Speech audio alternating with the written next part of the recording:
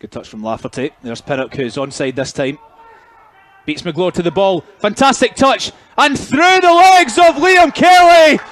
Game, set, match for Kilmarnock. And with survival in the crosshairs, Mitch Pinnock takes aim and makes it 4. Yeah, it's been a difficult afternoon at times for Mitch Pinnock, but a bit of quality shows there to beat the defender. Kelly on rushing and just puts it through his legs and wraps up the points this afternoon. It's 4-1 and it looks as if we'll be getting off the bottom of the table tonight. What an intelligent finish by Mitch Pinnock. Recognised Kelly would be leaping for the ball, just stroked it under him.